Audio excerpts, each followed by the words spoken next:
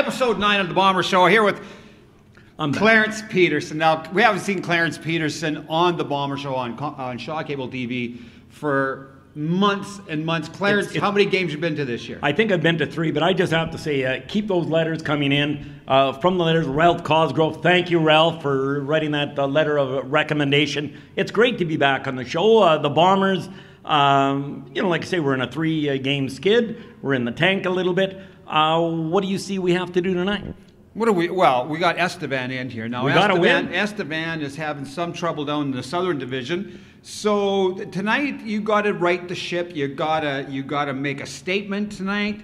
You got to play hard. You want to win by a few goals. You want to dominate in every aspect of the game, starting with the goaltending, out to the defense. You want to score some goals. You want, Clarence, if I use the word dominate yet, because I think it's important that the Bombers dominate this evening to make a statement, to show this league that just because you lose 3 in a row, that doesn't mean you're out of it. It doesn't mean you should be falling into power rankings or anything like that. That's the way I see this whole thing. I'm down in, who was that just came in here? But anyways, I'm down in Winnipeg. I hear a lot about Dauphin. I hear a lot about, teams down in Manitoba. In the Manitoba, yes, and Manitoba Junior. We were ranked number 3 in Canada. And up to 2, Clarence. Up to 2. And I'm saying we're still there. Number 2, Michael George. Yeah, number 2. And anyways, I think, we just have to put things together, and tonight's going to be the night. It's going to start again. Well, and I agree, Clarence. And tonight is a very opportune time to be playing at the Whitney Forum on a Saturday night in Flin Flon, Manitoba, because this is where the team will have to reestablish themselves. Now, I want to say most teams, they have like Padre or, right. Like some sort of spiritual guidance to take a hockey team around. The Flin Flon Junior Bombers have an MLA for their spiritual and I'm needs. here. I'm here. That's right. I'm here to talk to them anytime they want. Well, we got Michael George. You're a part-timer. Who are you? I'm not a part-timer. Who's better looking? Look at Michael George or me. Okay, look at that. Anyways, at least I show up daily. I try and be here, but I'm busy. I'm busy. You're not busy. I'm trying not to be. You're paid by the government. Okay. You're not busy. Will you hold my jacket? Yes. Will you hold my jacket? No, it's okay. I'm glad that you filled in for me. There's a lot of letters, coming to me saying, you know what? That I'm way better? We want you back, Clarence. So I'm glad I'm here. Lie. And I'm not lying. You are lying. Ralph Cosgrove, thank you. Ralph? Yes. Likes me way better than you. Okay. Anyway, that's bad English. Michael, and he tell us about that. We're in the can. We're in the can today. We're doing this from the can. We've lost 3 in a row, 2 close ones. What do we have to do? Win. And it's got to win. We've had some injuries and stuff, not to make excuses, but we have. And tonight we're going to get a couple of fresh bodies back in the lineup. Name names? Mr. Storzik. That's a good one. That's a good one. Mr. Blair. Another good one. Yeah, so those 2 guys, are our top 6 players, and they add obviously a lot to this team, and they're back tonight, and it's a new month and a new day, and we're ready to get rolling. Well, trade deadline. Clarence, yeah, trade deadline. Tonight? What's that? Any big moves? What's that? Trade deadline. Yeah, we actually moved Hayden Dawes to Fort Mac today for Lacroix is the kid's last name coming in. Big, skilled guy, 6'2" or 3. Supposed to skate like the wind and fill the net, so we'll see what happens here. Okay, now we have to talk about Hayden Dawes because he came here with a fair bit of hype, shall I say. Yeah. Not working out, wanted to be closer to home, that kind of situation, or is he just the kid that had to go to get another player? Yeah, he was just the guy, obviously Alberta guy, they were more familiar with him, with their scouting and whatnot, and he was the name that came up, and, Hayden, came in here and did some good things for us. But at the end of the day, we're trying to win, and to add him to the puzzle, is huge for us. And give up something to get something. And that 20-year-old body who's a man, so to speak, big kid as well. So hopefully he comes in and does a job and helps us move forward. Does this put a strain on our 20-year-olds? Is a 20-year-old have to go now? Or No, we're good still. We're at our max now, but at the same time, never know. We could always move on. The big deadline, obviously, is January 10th, and we'll see what happens. Well, I'm excited about tonight's game. Like you say, I haven't been to many in the last month, but I'm excited about it because I know there's a lot of talent out there. And what did you say before? You haven't been to a game for how long? A month? A month. 1 month. Like I know. Were you in Jamaica? Okay, listen, Were no, you in Jamaica? I was not in Jamaica. I was doing negotiations with Russia. Okay, that's it.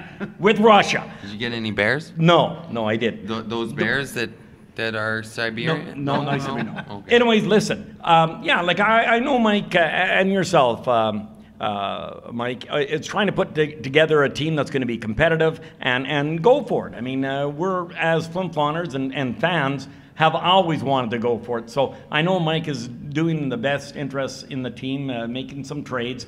Is there a key position that we're still looking for?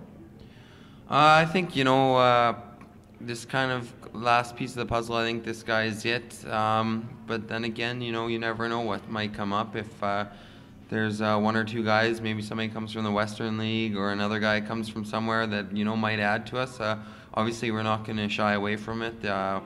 We've been building the last couple of years, and this is our year, and we're going to go gust the glory, so to speak, Is there any possibility of some guys being shifted down from the Western Canada Hockey League? Yeah, there's always that possibility, with teams regrouping and so to speak, and wanting to get younger teams that aren't making playoffs and so on. So you never know what's going to happen in this wonderful game, and it keeps you and I on our toes. Even though I'm here every day, and you're monthly. You're never here. You're a monthly participant once a year. And so this new kid that you brought in, his name again? Sorry. Lacroix is his last name. Lacroix is in tonight. No, he just we just made the deal about 3 hours ago. Okay, so forward defenseman? He's a forward, yeah. So him and Hayden are both forwards, so one-for-one kind of deal. Yeah, well, it's tough to move out a kid like we're talking about here, Yeah. You're wondering who would be moved out, and, it's tough. Kid been here since August. I know he had some injury trouble, and he hasn't played a lot of games, but, thanks for showing up and giving us your best shot, and hopefully this is going to work out. That's right. It's going to work out best for both Hayden Dawes and for the player returning for the Flin-Flon Bombers. Thank you, Michael George, once again for being the co-host and bringing a real element, element of professionalism. Thanks for showing up, Clarence. I'm leaving like you. I can't believe it. I can't believe you replaced me. Hey, how can you do that? There's trouble. There's Get trouble. Someone with class. There's trouble on Get Shaw. Somebody with class. That's all I want. Trouble on Shaw Cable His tie TV. didn't even match. A blue tie with a blue shirt. I talk to him about it all the time. He won't listen. I know.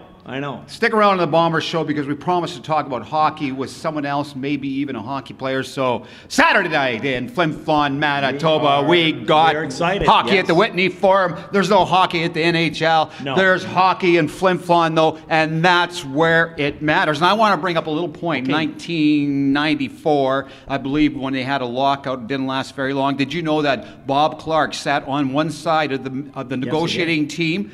In management, and from Flin-Flon, Manitoba, 2 or 3 at that and table. then on the player side at that very same table, Kenny Baumgartner from Flin-Flon, Manitoba. So two out of the 6 were from Flin-Flon to solve that thing. And I'm telling you right now, everybody out there in the hockey world, we need some Flin-Flon people on the negotiating committee to solve this problem. To solve this lockout BS. We could solve it. Are you with me? You and I could solve it. New York, let's book the tickets. Anyway, stick around for the Bomber Show on Shaw Cable TV because me and Clarence will be back up in the gondola high above the ice surface with whoever we catch up there. We're just going to talk to them. Yes. So stick around. Thank you. Here we got Dillan McCombie on the Bomber Show Saturday night in Flin-Flon, Manitoba. 3-game lose streak started at home, if you can believe, a home loss against the Nipawin Hawks. Man, that looked frustrating to me. Do I have onions on my breath?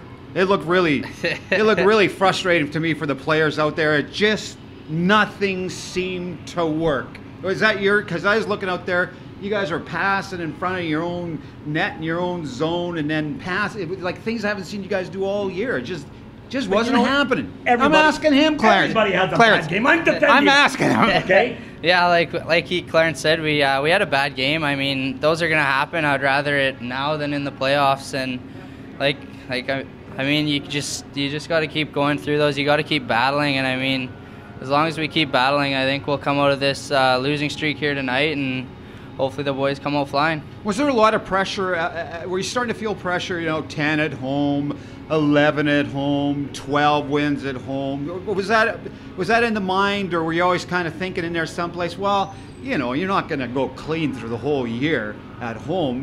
Did that affect your play at all, do you think?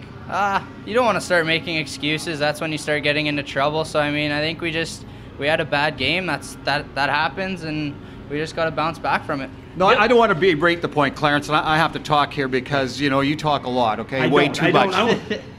I'm not done. I've got a question now. You had two close games on the road. Lose by 1. I heard the interview with Mike after the Battleford game. He said, "Well, I thought the team played well. I mean, could have gone either way." Was that your sense of the game as well? Yeah, played well, but just didn't work out. Yeah, it was a playoff type game. I mean, we had injuries, but like I said, we can't be making excuses. And we played hard. We just couldn't get the goals like we've been getting lately. And like I said, as long as we don't make excuses and we just come out every night and work as hard as we did that game, we should be fine. Dylan, when I watch you, you bring a couple elements to the game. Your scoring, your hustle, and you bring a spirit to the Bombers. Do you think you're there this year like you were last year? Like, what do you think of your personal game so far this year? I haven't been putting up the numbers like I did last year, but I mean, I'm still You're working hard, yeah. and I'm trying to get out of that slump. But I mean, it'll come eventually. And honestly, I think I'm working just as hard as last year. Just the points aren't coming like last year, but I'm sure they'll start coming right away. So what did the Bombers, like I say, we've got obviously a different team. We're maybe a little bigger than last year. Defense is quite mobile. What do you think we have to work on for our game here? Do you think the players have to come back defensively, or do you think we've got to be more offensive? I think we need to sharpen up a little bit in the D zone again, but I mean, we only lost 2-1 Right. each game, Good games. so I mean, we just got to keep working. Like I said, like as long as we don't lose our work ethic, we're gonna start winning again here right away. Hopefully, it starts tonight, and Do you have to shoot more or pass? What do you have to do? whatever's there. No, whatever. but I mean, what do you think? Like you say, things aren't just going in like the way they were. Do you think personally you've got to shoot more then? Yeah, get shots on net and just drive the net. Just drive the net. Yeah. Get greasy goals, right? They don't need to be pretty. Yeah. No, I don't know if you've noticed, Clarence, because you haven't seen a lot of games, but Dylan has a signature move coming down on the defenseman now. Would you like to describe it, or do you think everyone knows about this move already? It's kind of a Kelly Davis move. You know what I'm talking about, don't you? Yeah, I don't know. Did you learn that from Kelly Davis? No, I Playing old timers? Come on, let's face. A couple years ago, we all played old timers, and Kelly Davis was doing that. Bank it off the back doors, go around the defenseman, pop it in the net. Now I've seen you do that just about every game. Is it true or false? Well, I do it lots, yeah, but I mean, I grew up here, right? I know the boards, so I know the boards, so you just gotta place it right. It's a great play. It is. It's a great play. The D-man You always work hard, and it's always an honor to interview you. And like you say, keep on working hard, and good things will happen. You bet. Yeah. Keep working on that move, because I think I've seen you score 1 or 2 on that, and I think there's a few left. Yeah, it works great. Yeah, and there's going to be a few big goals with that one too at great times. How about one tonight for us? I'm hoping so. We'll see tonight. All right, Okay, thanks for being thanks on the a lot. Bomber Thank Show you. around the world. Stick around, Shaw Cable TV fans, because me and Hello, Clarence, we're back. We're going to be here for a bit, so stick with the Bomber Show on Shaw Cable TV. Okay, we'll see you.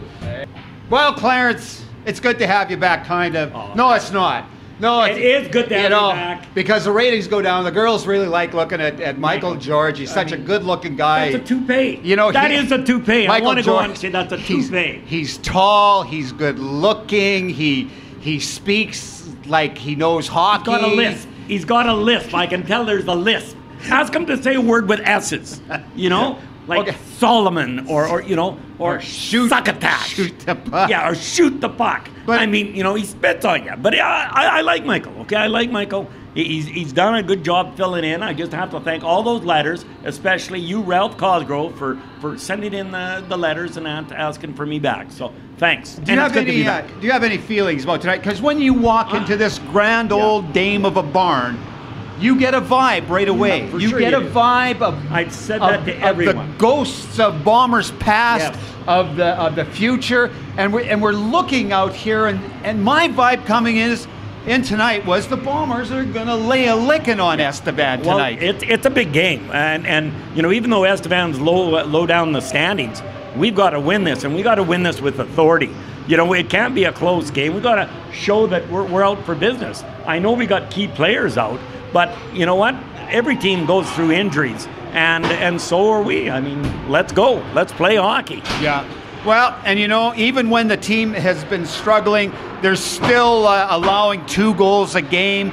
The offense is dried up, but some parts of the game are still fundamentals, so it's not a long way. Hey, I mean, if there's one segment of our game at the Bombers this year, goaltending has been great, and that's where it all starts. Anyway, episode 9 on Shaw Cable TV, the Bomber Show. Watch out for cheap imitations, Clarence, because there are many out there, but they don't have the thing that you and I have. Michael George is wearing a toupee. I'm going to say that right now.